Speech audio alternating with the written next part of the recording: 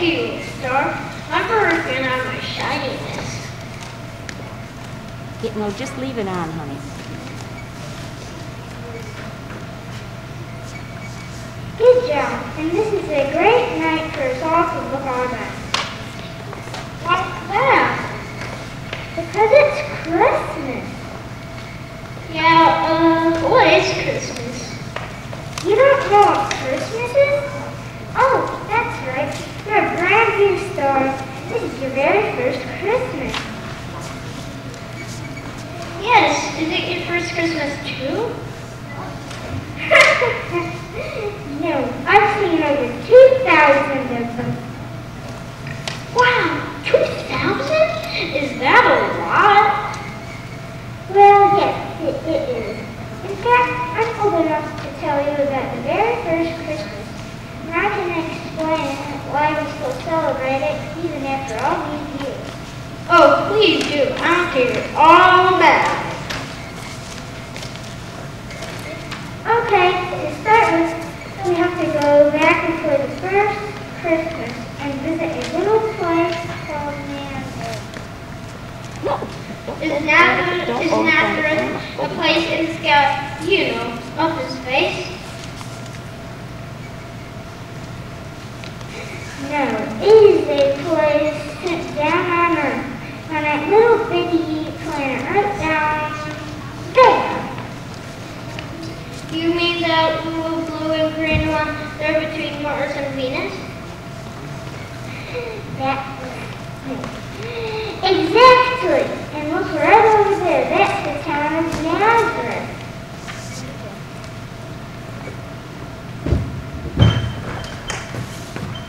Oh, who's that lady? That's Mary. She is pledged to be married to a man named Joseph.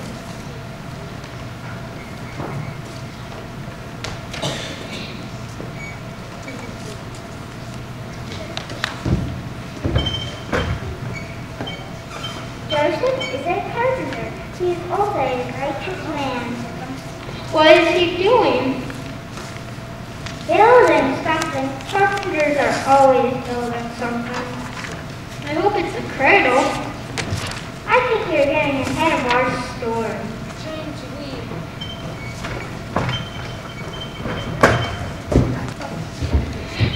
Who's that ugly guy?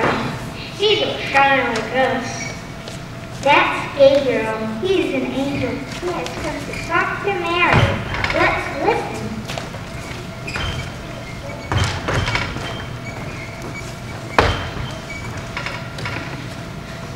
In the 6th month, the angel Gabriel was sent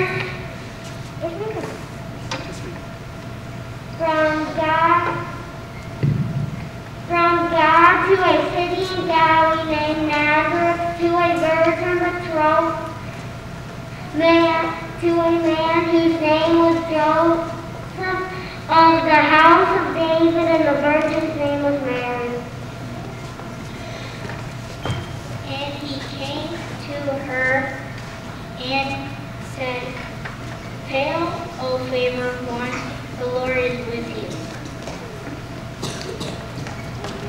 But she was greatly troubled at the saying and considered in her mind what sort of thing this might be.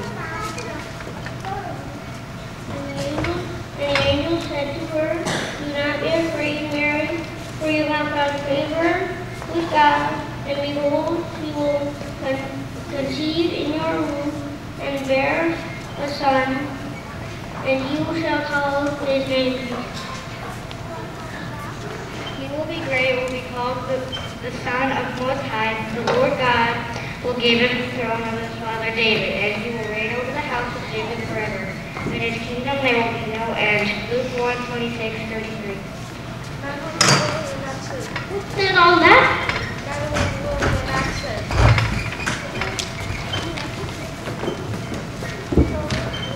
The angel told Mary that she is going to have a baby who will be the Son of God.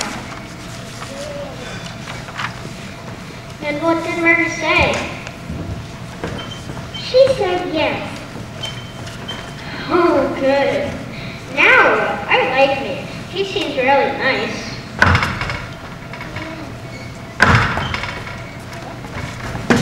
behold, your cousin Elizabeth, in her old age, has also conceived a son, and this is the 6th month with her who was barren. For with God is nothing impossible. And Mary said to him, I am Hannah, let it be to me according to your word. And the angel departed from her. Look on, he said to visit.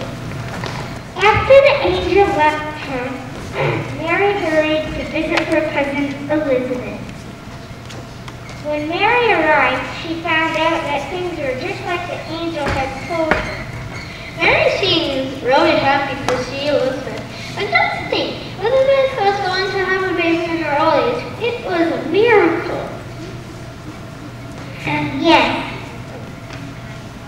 Yes, and Mary wasn't the only one who was happy. Elizabeth was happy too. Listen to what she said. And when Elizabeth heard the greeting of Mary, the baby leaped into her womb, and Elizabeth was filled with the Holy Spirit. And she was full of joy. Blessed are you among women, and blessed is the fruit of your womb. Why is this granted to me? The mother of my Lord should come to me. Luke 1:41-43. Mary stayed with Elizabeth for a long visit, and then returned home to Nazareth.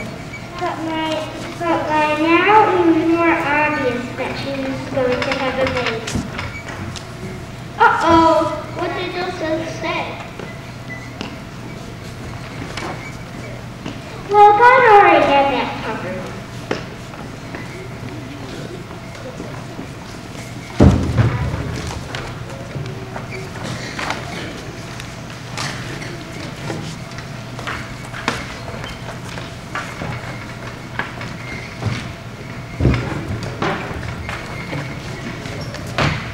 Behold, an angel of the Lord appeared to him in a dream, saying, Joseph, son of David, do not fear to take Mary as your wife, for that which is conceived in her is of the Holy Spirit. She will bear a son, and you shall call his name Jesus, for he will save his people from their sins.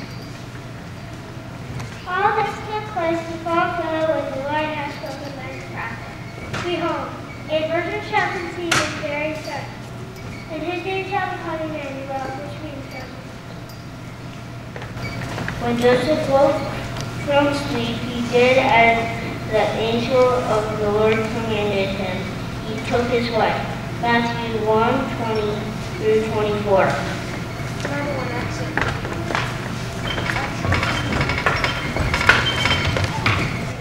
What did Joseph say to you when he woke up? He did just what the angel had told him to do.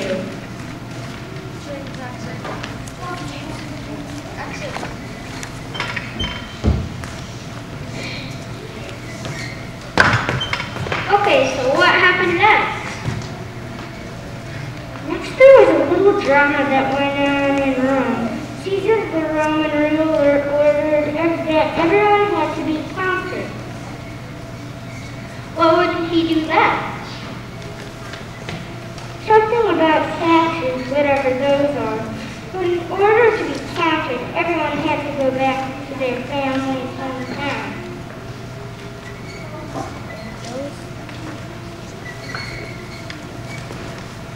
In those days, a decree went out from Caesar Augustus that all the world should be enrolled.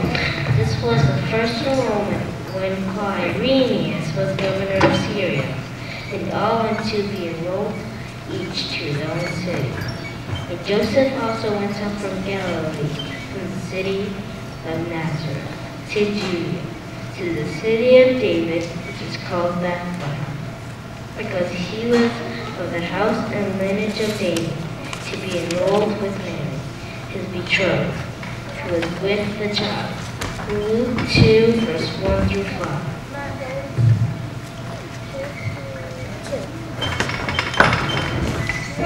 like a family reunion? A little bit, but without games or the potato salad. That's too bad. I love potato salad. Do they have cookies? I love cookies. I don't think so. Too bad. For Mary and Joseph, it was a pretty long and difficult trip, especially since Mary was expecting a baby. Where did they have to go? They went to a little town called Bethlehem. Where did do you mean that little bit down there in the middle of nowhere? That's the one. It was the birthplace of Joseph's ancestor, King David. Wait a minute. It's not the one they sing about? Yes. Hey, listen, I think someone's going to sing it now.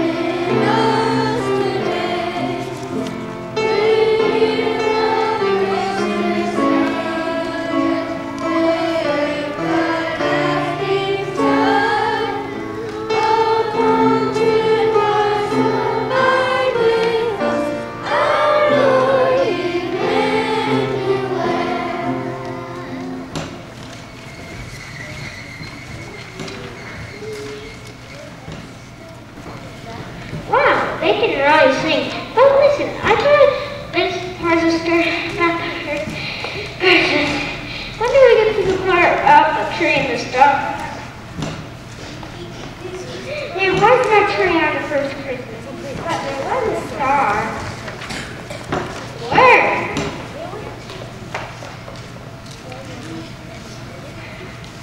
We're getting there. First, we need to hear more about Mary and Joseph. Okay.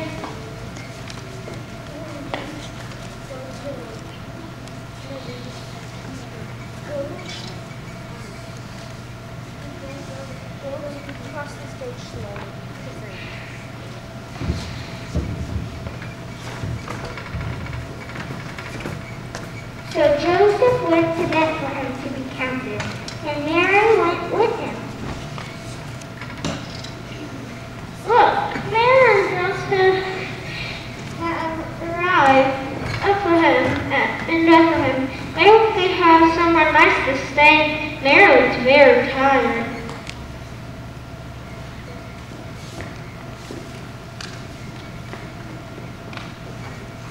You're right, but there was no room for them in the inn, so Mary and Joseph stayed in a stable.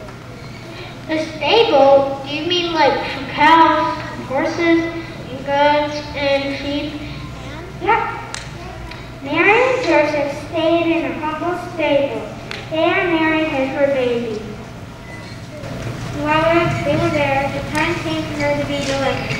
She gave birth to her firstborn son and wrapped him in swaddling clothes and laid him in a manger, because there was no place for them in the inn. Luke 2:6.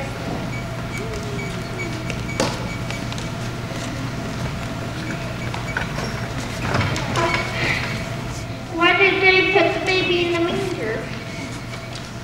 It was probably the safest and best place they had for him. What did they name the baby Jesus? They named him Jesus, which means the Lord saves. And now for the first time, up in the sky, there was a new star, announcing the birth of the Messiah. I think they're going to sing again. They do that a lot at Christmas time. You'll get used to it.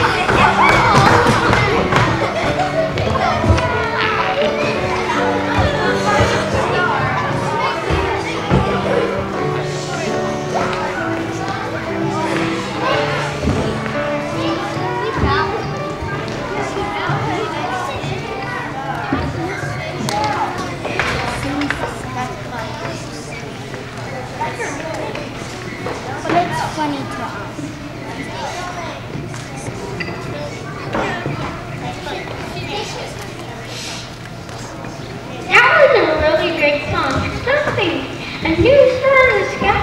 How wonderful! How cool! Yes. No one on earth could have missed that. It's amazing that not only did people miss the Messiah then, but that they still miss him today. Maybe it's because they aren't really looking for the Messiah. But God didn't rely on a single new star to announce the birth of his son. He also sent an angel to tell the group of shepherds all about it.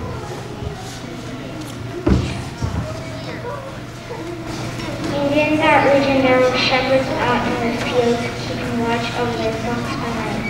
And the angel of the Lord appeared to them. And the glory of the Lord shone around them, and they were filled with fear. Jesus said to them, "Be not afraid, for behold, I bring your great news of great joy, which will come to all the people. For to you is born this day in the city of David a Savior, which is Christ the Lord. And this will be a sign to you. You will find the baby wrapped in swaddling clothes and lying in a manger." And there was with the angel, multitudes and angels praising God and saying, "Glory to God in the highest, and on earth peace among men with whom he is pleased." Luke 2:8-14.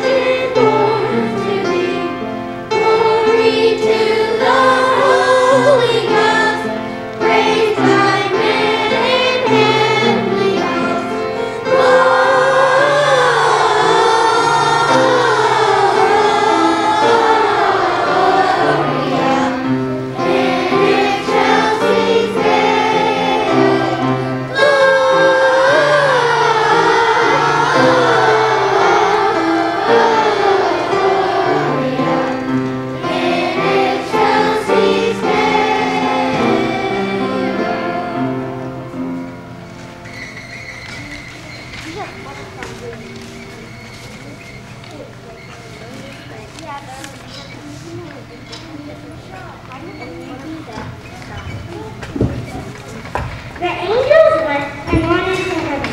The shepherds headed for Bethlehem to see this very special baby.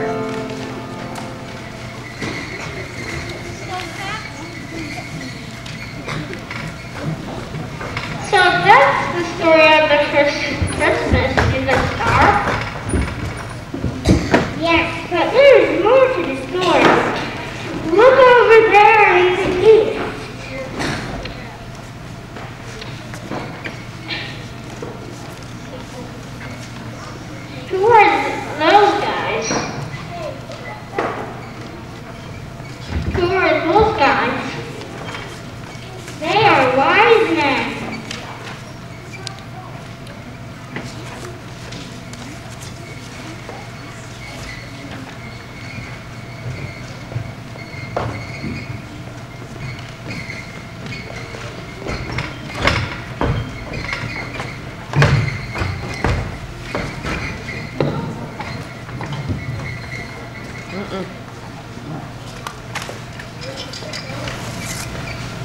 Now when Jesus was born in Bethlehem of Judea in the days of Herod the king, behold, wise men from the east came to Jerusalem, saying, Where is he who has been born King of the Jews? For we have seen his star in the east and have come to worship him.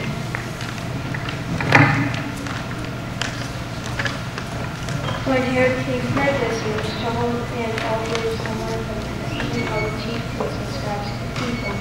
He inquired of them where the Christ was to be born. They told him in Bethlehem of Judah, after 2 visits. Then Herod summoned the wise men secretly and found out from them what time the star appeared, and sent them to Bethlehem, saying, Go search for the child, and when you have found him, bring me the word so that I too may come and worship him. So when they heard the king, they went their way, and lo, the star they had seen in the east went before them, till it came to rest over the place where the child was.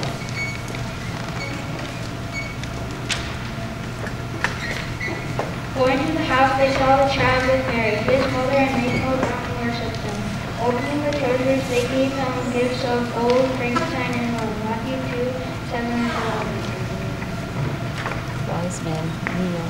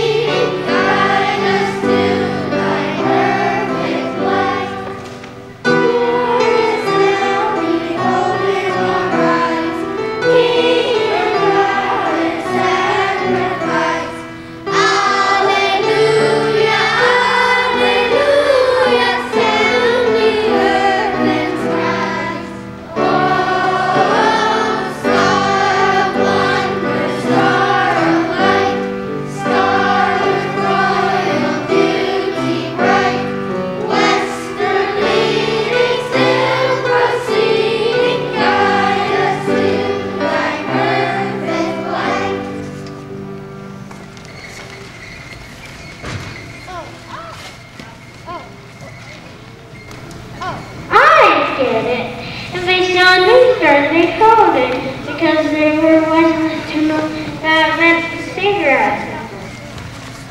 That's right. But gold, frankincense, and myrrh aren't those strange goods for a baby? Strange maybe for a baby today, but for Jesus, they were just perfect. The gold was because he is king. The frankincense because he is our high priest. and the myrrh because he became the sacrifice for our sins. Being warned in a dream not to return to Herod, they departed to their country by another way. Matthew 2, verse 12.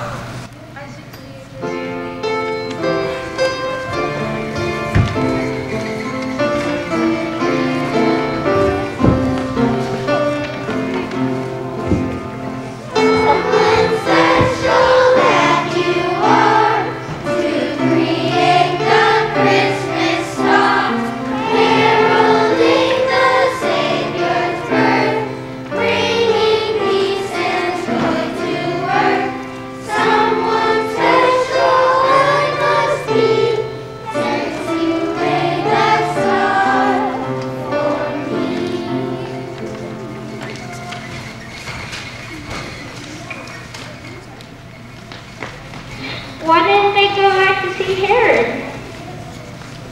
Because he didn't really want to worship Jesus. He wanted to destroy him. That's horrible! Yes, it was. What happened to baby Jesus?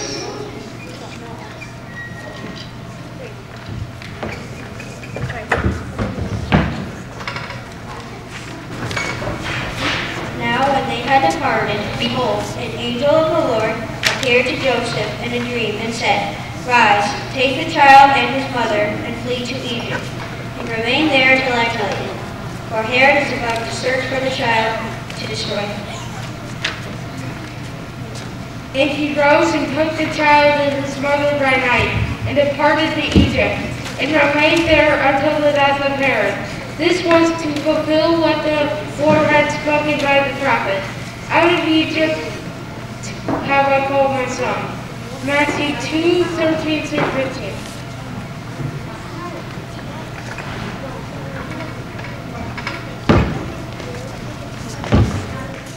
That's amazing! And how do you know all of this? Oh, I saw it all up from up here in the sky. For you see, I am the new star that appeared that night. Oh, really? You are the new star? Aren't you so old? So is the story, over 2,000 years old. But it is still as true today as it was on that very first Christmas. And that's why we still celebrate Christmas today. That's amazing! Thank you for telling me the story. I think I'll shine a little brighter now I know this. Well, you know what King David said? The heavens declare the glory of God. The skies proclaim the work of his hands. Yeah, well said. Hey, is that the same King David? Yes, King David, the ancestor of Joseph, the one who was born in Bethlehem all those years ago. I like that guy. He has a real way with words.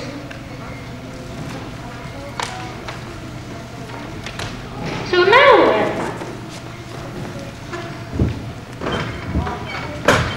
Looks like it's time for another song. And cookies? I love cookies. Yes, we'll get you some